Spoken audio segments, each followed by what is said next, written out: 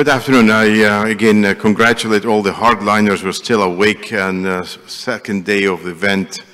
And I think my talk is going to be really pretty simple to what I've heard today. So it's a true plumbing talk today. So my disclosure is, you can read that objective. My real disclosure is that when we talk about alternative access for TAVI and the facilitated, my own personal disclosure, so I have done a handful of transaxillary, I have done 2 aortic cable access, and I've done 2 facilitated ones, so that you know where I stand. So I'm going to share with you what is there, and some of this I got from some of my colleagues so that we can understand, but I don't think it's very much difficult. So the learning objectives are to understand the indications and options, what options do we have, to demonstrate technique and limitation and pitfalls of alternative access, and understand how we achieve homeostasis and techniques for these alternative access.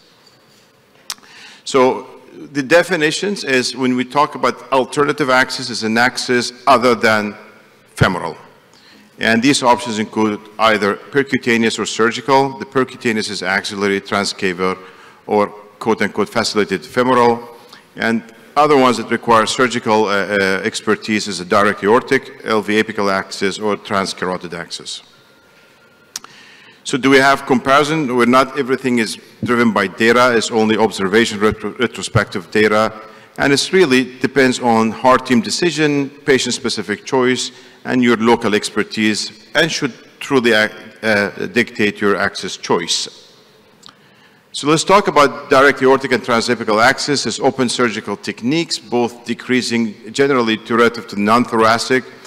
It represented in the US in 2019 about 17%. LV apical access was primarily route for many transcatheter mitral, but even now this is migrating to transseptal. How about carotid access? Has become more common in the US, about 20%.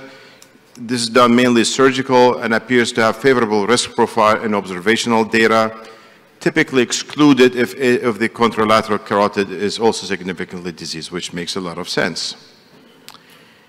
The axillary access is, you can do it either surgically or percutaneous, is 56%, takes a majority shareholder in the TAVI across the United States in 2019. Potential signal for increased stroke in observational data, typically small caliber but less atherosclerotic than compared to the femorals. Some points about transcaval is percutaneous femoral vein crosses over the aorta. It allows largest sheath implantation without the requirements to have a limb salvage perfusion. And you close that by ADO plug devices, and the venous hole should not. And according to the late complication is not much after 1 year, but majority of your complication is within the hospital stay.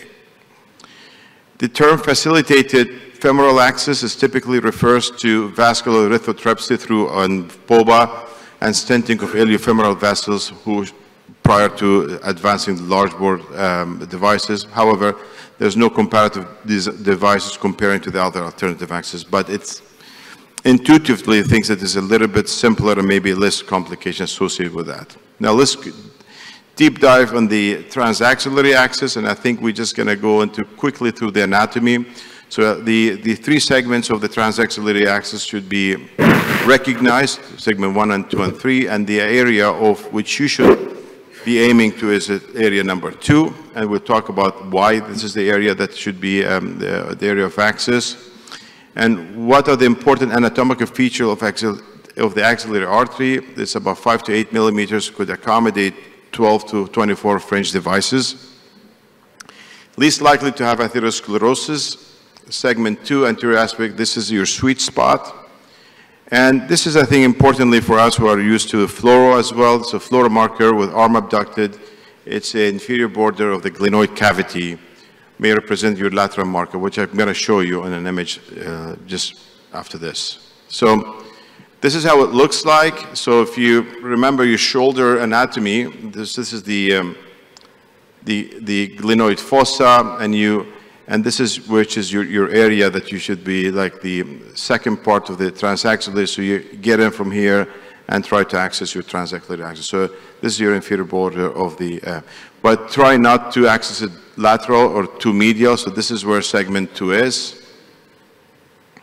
And why segment 2? Because it typically has absence of critical branches. You can potentially compress that, and also you can decrease the risk of brachial plexus injuries. And if you need to put in a cover stent, this is an area which you can put in because there's much less of the flexion and extension areas. And again, looking at it on an angiogram, and this is the inferior margin, and this is your sweet spot where you're going to need to puncture under fluoroscopy or under ultrasound guidance. And I'm going to show you some of the techniques how you do that. All right. So you need to screen them. You need to have your room set up and then access and closure. And typically left-sided may be preferred than the right because the angles may be more difficult from the right. And this is what we're going to talk about, how you access this, either open surgical access, which you get your surgeons do the cut down, expose the artery and access it. Or you can do it percutaneously. You take a GR catheter, you inject into the left side, you know where your landmarks are, you leave a safety wire down there, and you puncture according to your fluoroscopic reference. And that's where the wire is, you know where to do it, and you just puncture it percutaneously. That's like what you do to transfemoral. You keep the safety wire down there, and you can see where the puncture is at your sweet spot, which is right there.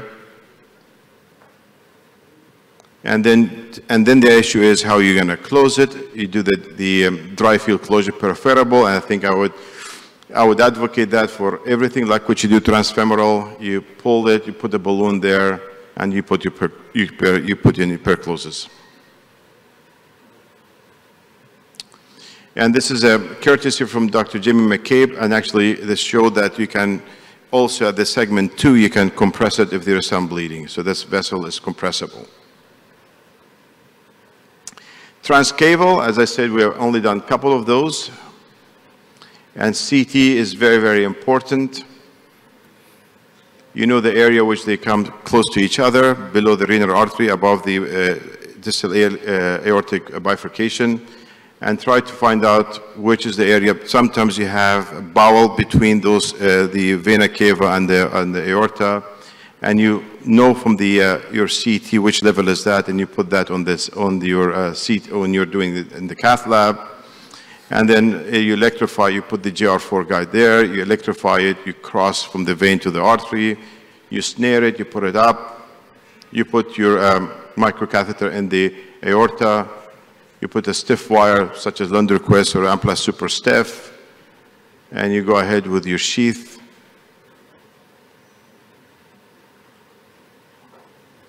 And that's what we're talking about, the issues about the problems with the transcaval access. You have to be ready for that. And of course the closure with the ADO closure device. So carotid, I haven't done any carotid, so that's not my preference because maybe lack of exposure, lack of ergonomics, and also personal experience. You may require to have a vascular surgeon too if your CT surgeon is not comfortable doing those. But this is I got from actually from my friend from University of Washington. They do percutaneous transcarotid. So they take the catheter, they take a selective injection to the transcarotid, and they do percutaneous access. You can see that wire goes down. And what they also do, they put a swan balloon wedge catheter in the carotid, making sure the contralateral carotid is open just in case. It's like your poor man's distal protection device. And TAVI is done, and they close that with per closure device. And that's how it looks after that. So transfemoral facilitated, I think I'm not going to go through the details because due to the lack of time, but it's very, very simple in principle. You cross it there, you put an peripheral IVL catheter, and the interesting thing is from the European registry, if you look at it with these hostile femoral arteries, actually the success rate was pretty high to finish up your TAVR cases, about 98%. Just I need 2 more minutes.